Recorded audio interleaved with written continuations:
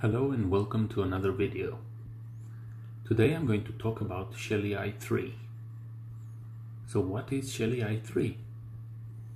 It is an intelligent device from Shelly which can command other connected Shelly devices or other HTTP, MQTT or co-op controlled devices. It is very small and can be installed inside the backbox of a switch. The Shelly i3 has multi-click support for up to 24 possible actions. It has 3 AC inputs for up to 8 actions per input. It doesn't need a hub, it connects straight to your Wi-Fi network with support for 802.11b, G and N. There is support for 110 to 230 volts AC and 24 to 60 volts DC. I use mine with a push switch. So far, I have only configured input 1 with 4 actions. But as I said, there are 8 available actions per input. These are button switched on URL, button switched off URL, button long pressed URL, button short pressed URL, button short pressed twice URL, button short pressed 3 times URL, button short and plus long pressed URL, button long plus short pressed URL. To configure these, you go to Actions and choose one of the actions to configure. You select Enable and then press Add in order to add a URL to be hit when the action is executed. You can add multiple actions, for example to open the garage gate and turn on the light.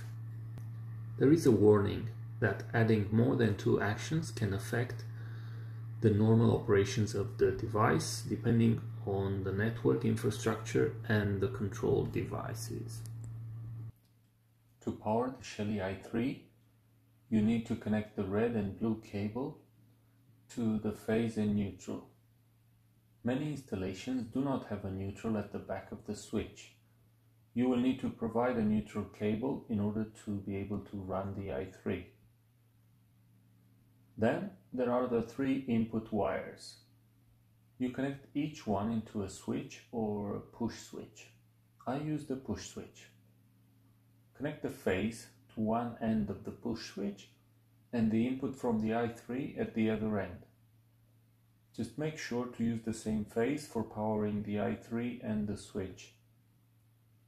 Do not mix up phases if your installation has multiple phases.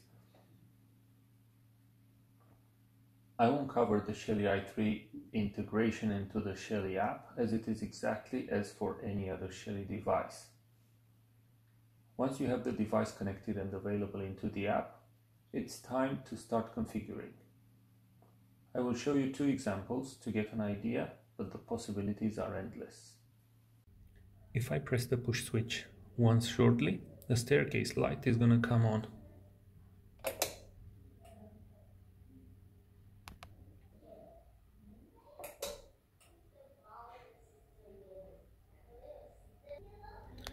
Now, if I do a long press of the push switch, the staircase light is going to turn off.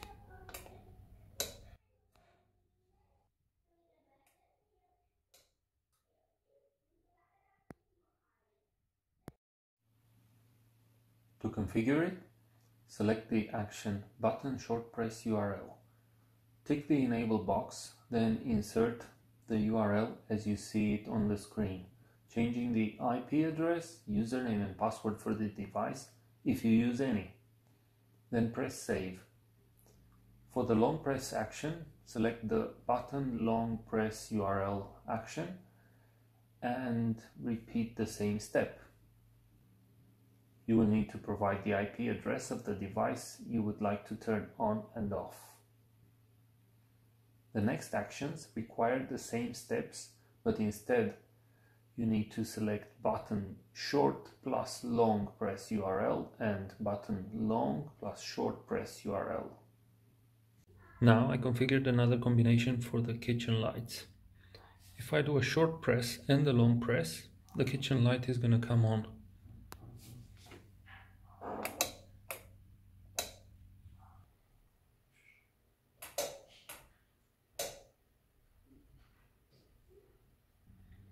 Now if I do a long press and a short press, the kitchen light is going to turn off.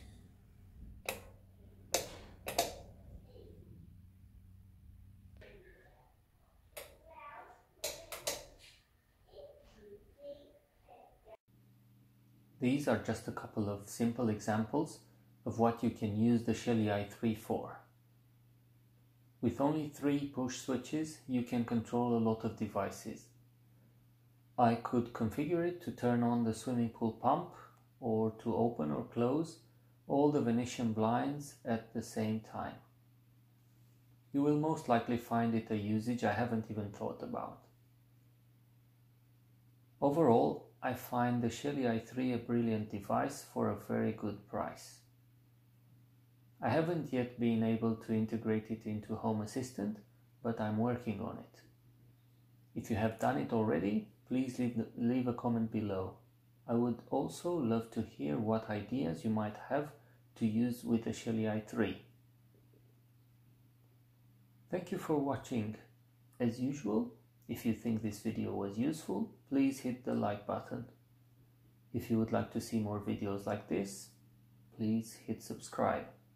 Or if you have any questions, please leave them below and I will try to help. Until next time, all the best.